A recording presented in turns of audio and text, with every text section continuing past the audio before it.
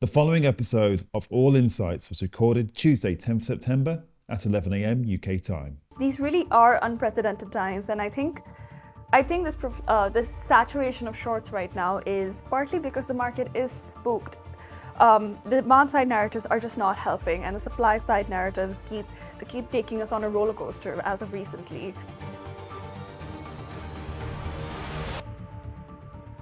Hello everyone, and welcome to the 5th episode of Oil Insights. I'm your host Vincent Wu, Research Associate at Onyx Capital Advisory, and I'm joined today by my research colleague Mita Chaturvedi.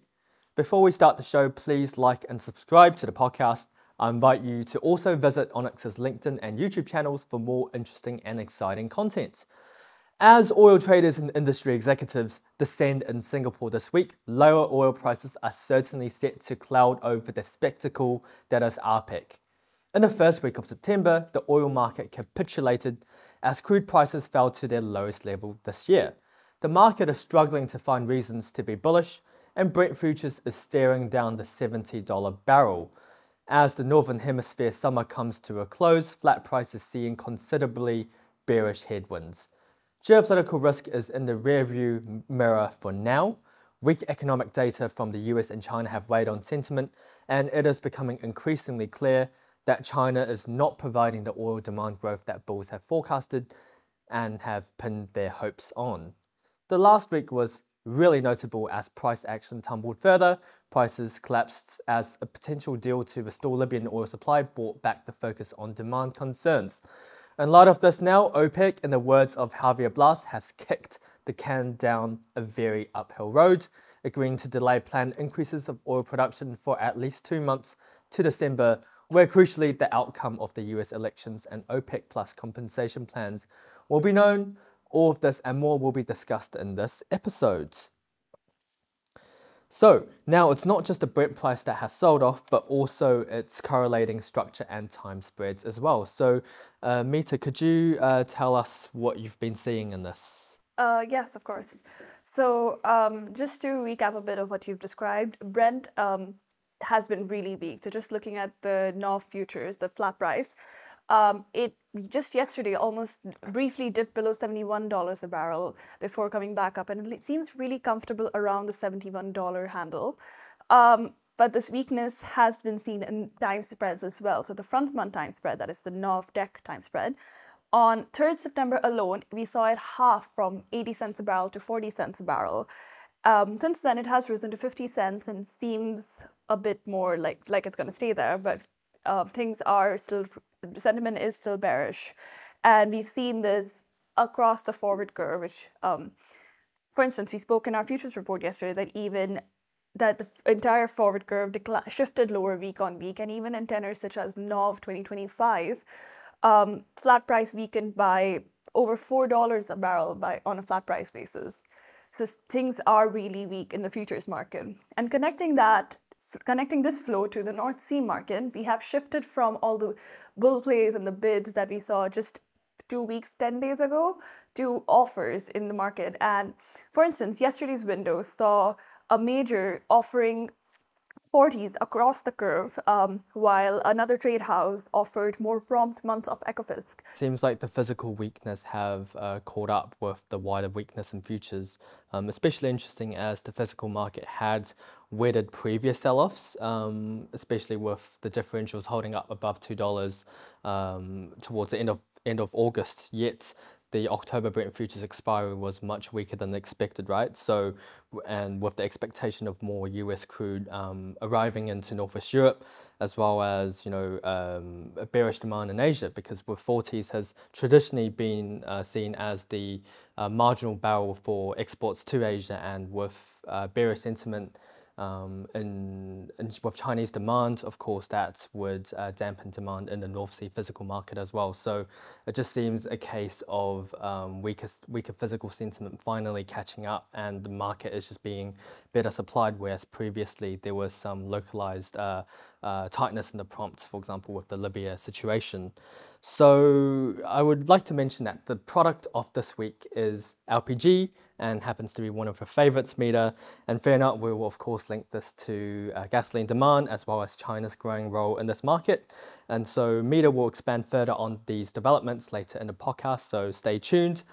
Back to crude futures. So the CFTC money manager positioning has been getting critical attention from the industry, with analysts and traders well aware that hedge funds are theoretically max short in the crude futures benchmarks, yet prices are still getting shorter.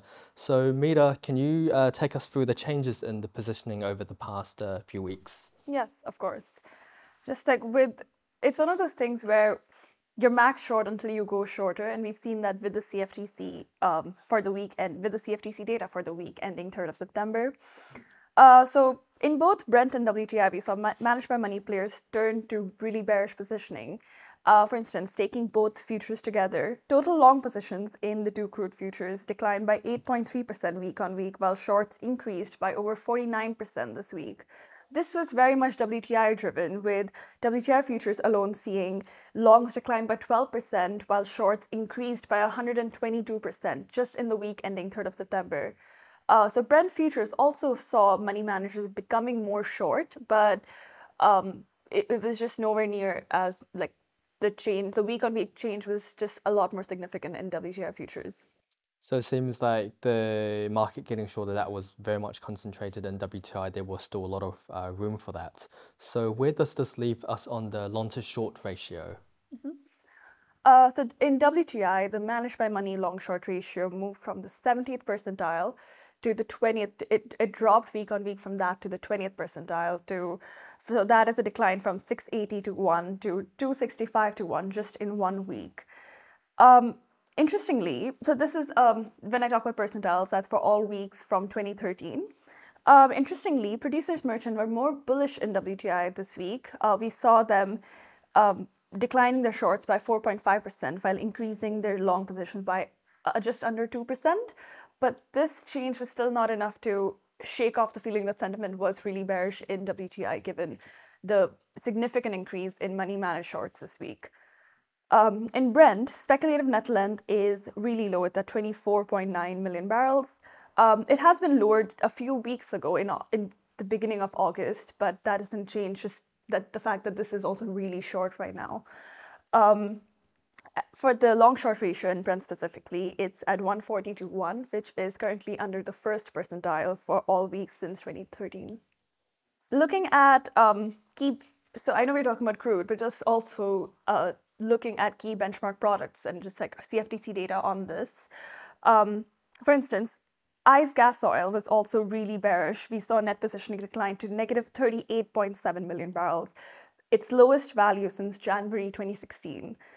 So we really are in a bearish regime like no other seen this year, in my opinion, and just with everything just testing the so-called max short level. Yeah, that's quite interesting. The net positioning's shortest in almost a decade, and definitely the most short since the COVID period. I guess it means that we need to get our masks back out again. Yes, so exactly, we're pretty much at the lowest levels of all time, yet the market keeps on finding ways to get shorter. And as you mentioned in gas oil futures, the short positions keep piling on, and that would be the same in heating oil futures too. So one has to wonder if Brent falls below 70, what the money manager positioning might look like. Will net positioning fall below zero? Will it become negative? We are in unprecedented territory, and a common theme is clear that there's been a lot more short positions coming in from money managers. So yeah, Mita, why do you think there's such a proliferation of shorts at the moment? That's a really good question. So just like the first part of what you said, I don't think Brent's going to necessarily dip to sub-zero in net positioning, although it is interesting how that is a genuine concern right now. These really are unprecedented times, and I think this saturation of shorts right now is partly because the market is spooked. The demand side narratives are just not helping, and the supply side narratives keep taking us on a roller coaster as of recently, bringing us to the elephant in the room. OPEC Plus. I mentioned a few episodes ago that I don't see any news on OPEC Plus supply in Q4 being good for the market and I think we saw that happen. OPEC first completely terrified the market on grounds of that they're going to bring supply back online, and with demand being so poor, everyone got really bearish suddenly. There was a massive sell-off in Brent, and even after OPEC confirmed that they weren't going to do so, I think that just confirms what we were all scared of, with demand not being good enough to meet that level of supply. I mentioned a few episodes ago that I don't see any news on OPEC Plus supply in Q4 24 being good for the market. OPEC first completely terrified the market with rumors that they're going to bring barrels back online, and even after they said that they will not do so, I think they just confirmed what everyone sort of knew to begin with, that the demand just isn't there to meet any of this extra supply. We have really bearish economic and industrial data coming out of vital economies like Germany and especially China right now. Even in the US, labor market data has been really shifty. We saw JOLTS data, that's the Job Openings and Labor Turnover Survey report, coming out highlighting a cooling labor market just on a month-on-month basis. And weekly jobless claims declined in the week ending 31st of August, which is good, but at the same time, NFP data, that is non-farm payroll data, came out weaker than expected as well last Friday. And we saw a decline in full-time jobs. So there just isn't enough to indicate that there is demand for all of the supply, all of this volatility that we're seeing surrounding supply.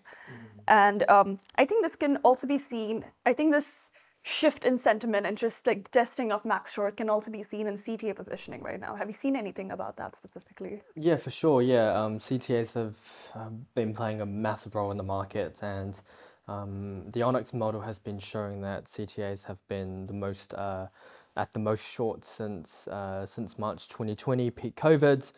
Positions fell to minus 200k lots across the 5 main oil futures benchmarks. It's significant because previous sell-offs in the last 2 years at the bottom was minus 170k, so the recent sell-off breached that level. So it's also said that some funds are deploying this so-called crisis alpha into commodities like oil, looking to latch onto opportunities in the event of further sell-offs, such as like a risk asset sell-off, or that was triggered by like a bearish non-farm payroll reports. So our latest LinkedIn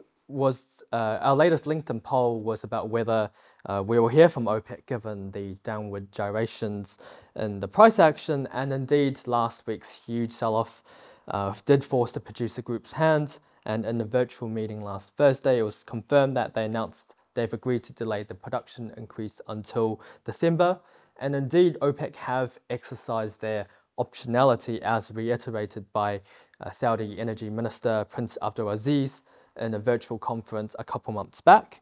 So yeah, Mita, what do you make of OPEC's recent actions? I think it's, so just before that LinkedIn poll, I think we all agreed that no news from OPEC was good news for now. And given everything that's happened ever since, I stick to that. We've seen this avalanche of bearishness just on the back of mixed signals from OPEC. But as for the decision itself, OPEC would likely want to increase supply for market share reasons, but at the cost of oil slipping below $70 a barrel, perhaps not. What do you think? Yeah, it's interesting. Like OPEC are in quite the predicament with the recent trends in prices, and it is for the producer group ultimately a battle between market share and revenue. Of course, we are rapidly approaching a critical point, and indeed recently the Wall Street banks, as well as the pulse from APPEC, it's saying that trade houses are downgrading their forecasts for crude. So OPEC are in quite the predicament, and it's ultimately a battle between market share and revenue. Price action is on a downwards trend, and we are rapidly approaching a critical point. Seems like there has been a paradigm shift in sentiment. Wall Street banks have downgraded their forecasts, as well as major trade houses having the same notion in this week's APPEC events. People seem to be readying for a lower flat price environment. So expectations of delayed OPEC cuts and monetary easing, so interest rate cuts, may be interpreted as a confirmation of economic weakness. So that's bearish news. And of course, the Saudis have been voluntarily cutting for just about a whole year now. And all the while, US shale producers are saying thank you very much for the high prices. And so the OPEC very much loves to talk about unity, and recently there has been a few high-level engagements. For example, OPEC Secretary General visiting Kazakhstan and Iraq, as well as a recent meeting between the Saudi and Iraqi foreign ministers in Baghdad. So with that in mind, whether the countries Russia, Iraq and Kazakhstan make good of their compensation cuts and compliance plans will be crucial for the market's perception of stability and unity, as well as credibility, because if the current trend goes on, what's stopping the Saudis from utilizing their spare capacity and opening the gates? You know, similar to what's happened back in March 2020. So we would also like to bring to attention OPEC's various methods of communication, because of course, as you mentioned, Mita, if they are silent, that's good news, that also means something, and whatever their announcements, that's also something to be interpreted. And they understand the media game very well, and at least in our world and the oil industry, their words are the oil equivalent of every single word that Jerome Powell might say.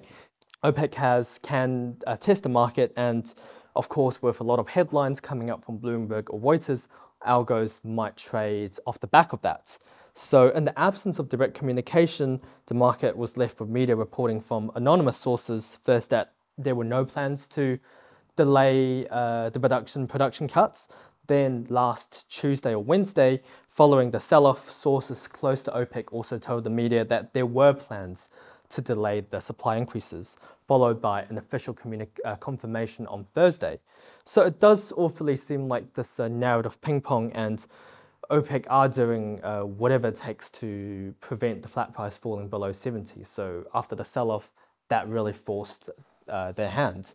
So yeah, Mita, what are your thoughts on the OPEC's communication methods in light of recent events? I completely agree with you. I think from what I said earlier about no news from OPEC being good news, I agree, but at the same time, OPEC's not really been quiet, even without having official statements come out. They have done so much, for example, this year to keep prices from sliding off, from bullish reports to in general, just trying to make sure that the headlines keep showing some form, their headlines keep showing some form of resilience in the oil market, just to keep prices from completely sliding off. And you're right, OPEC headlines do carry a lot of weight in the oil market, and they understand this very, very well. They've told the market in advance that the exact amount of supply that they were going to inject, hoping that everyone would price this in time and everything would be fine, even though they're injecting more supply into the market. But bullish OMR or not, the demand just isn't there. And I think that finally was reflected in their most recent oil market report as well, where they finally acknowledged China's economy slowing down, and that possibly meaning that demand would take a hit in the oil narrative. Yeah, so I think that is just more important than any narrative that they might want to show. But I agree with you. I think they're really good at the media game, and even with just how they've announced like everything that's happened in the past week, I think it's really interesting that they first had multiple sources sort of whispering like rumors of how of them putting supply back online rather than having an outright statement. Because if the market reacted well, they could come out with a proper statement just confirming that. But if it didn't, which is what we saw happen, they officially say that they plan to do otherwise or postpone it, which is exactly what happened. So I think they do understand how to see how the market would react really well, and I think they know how to sort of nudge it really well as well. For sure. I mean, their next official meeting is in December, but of course their decisions about whether to extend these production cuts will be made before then. So of course the next 2 months will be quite interesting to see what they do, how they communicate. So now turning on to the product of the week, we will discuss the LPG market, which is slightly more niche, but an integral part of the oil market. So firstly, Mita, we have spoken about butane being exceptionally strong recently. So do you think this might be linked to like a hedging flow by gasoline blenders ahead of the winter specification change? Long answer short, yes, I completely agree. But it's just really interesting that you mentioned US butane being strong and just butane being strong, because in the US specifically, it's been weaker recently. But the strength that we saw before this current weakness was, in my opinion, because of gasoline hedging. So butane has seen random bouts of strength on the back of first petrochemical demand, and now I think now that especially everyone in gasoline is just done with summer, with just how summer driving season was and everything, everyone is shifting to winter spec gasoline, especially as we approach closer into Q4 tenors. So that definitely is driving up butane demand. But yes, so it's interesting that it has come off recently though. So US normal butane strengthened at the end of August, but weakened from, so it was at 0.5 cents per gallon on the 2nd of September, and currently it's 0.10 cents per gallon. This is as of yesterday again. So things have been slightly weaker. They've also been weaker compared to US propane. That's also been really weak due to limited domestic demand and just weaker arbs between the US and international propane. But we now see the butane versus propane differential also weakening in the US. Yeah, so why do you think it's gotten so much weaker in recent weeks? So this current weakness, I think, is a market correction because butane got really high. But it is interesting to note that if butane keeps getting expensive again, it is going to be hard to see that demand from gasoline blenders, especially with gasoline not being at its strongest right now. Exactly. So we might see levels of demand destruction. Gasoline blenders are already making little on margins this season, and there have been reports of butane buyers in the New York harbor buying as little as possible and trying to sort of delay purchasing as much as they can, despite winter coming close and despite them having to switch soon into winter specification gasoline. I've also seen reports of other players because of the high butane prices, speaking about shifting to light virgin naphtha instead. So those two products, butane and light virgin naphtha, are different chemically, but if butane keeps getting more expensive, we might see more blenders choose to switch.